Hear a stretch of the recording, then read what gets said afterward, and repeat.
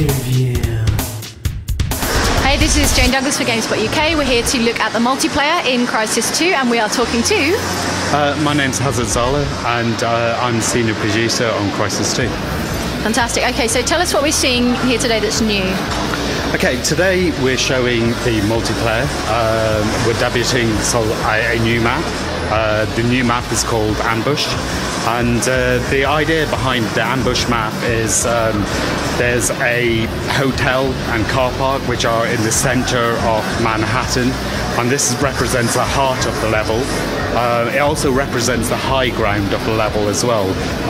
On the street level, you have the kind of burning debris and catastrophic beauty that's synonymous with the Crysis franchise. And the key to this map is really kind of securing this high ground, but there are lots of ways to get from the low ground into the high ground, so it's not as easy as it may sound. Okay, and we've been playing a bit of Crash Site, which is a moving capture and hold mode. What kind of other modes are you playing on this map? Actually, this map will feature quite a few game modes. Unfortunately, we're not able to tell you about all those game modes. We're only talking about Crash Site and Team Instant Action at the moment. Okay, for someone who's not familiar with the multiplayer in Crysis 2, give us the breakdown. What's it like? Okay, well, a little potted history about us. We are Crytek UK, who developed the multiplayer. We were the team that were behind the Time Splitters franchise, so we had vast experience with consoles and multiplayer. And I guess what happened was, like, Crytek came in and they wanted a big, fully featured multiplayer, and we designed and wrote a multiplayer that was for the console market and the PC market and what people want today. So something that's really immediate when you first play it, it's a lot faster.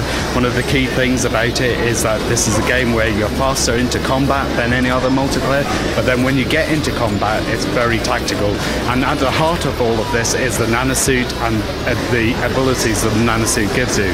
So the nanosuit makes you this super soldier. It gives you these superpowers and the ability to change dynamically on the fly as you play, from going from kind of stealth predator mode to this armored up, tooled up, close quarters combat guy. That's the thing that gives this multiplayer a very unique flavor. On top of that, you have the abilities to power jump, the ledge grab, the slide, which gives this very fluid, almost parkour kind of free running style of movement, and this allows you to really exploit the topology and verticality of our levels. I think the key differentiator we've got in the multiplayer arena is we've got something that's very fast, fluid, and it's a lot of fun to play, but the key differentiator is the nanosuit, and it's the tactical nuances that gives you when you play the game that makes it completely different from any other multiplayer. Okay, we've seen, obviously, the game set in New York. We've seen 3 maps so far, and they've all been urban, kind of rooftops, that kind of thing. What should we expect? Anything different? What's the variety in the maps like? Okay, so unfortunately I won't be able to tell you too much about the exact locations of where we're going with other maps, because we'll announce that. But I think the main thing to take in is that it's Manhattan. They're going to be iconic places, and even if you're not at an iconic place, you'll be able to see those iconic things. So it's going to be places that people know and have seen before. And it all ties very much into the story mode, like same as the gameplay, in fact.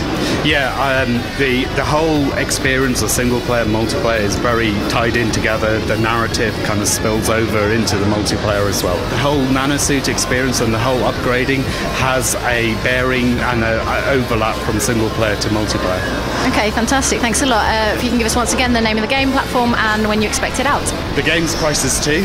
It'll be available on all platforms, so 360, PC and PS3, and it'll be out in March. Fantastic. Thanks very much.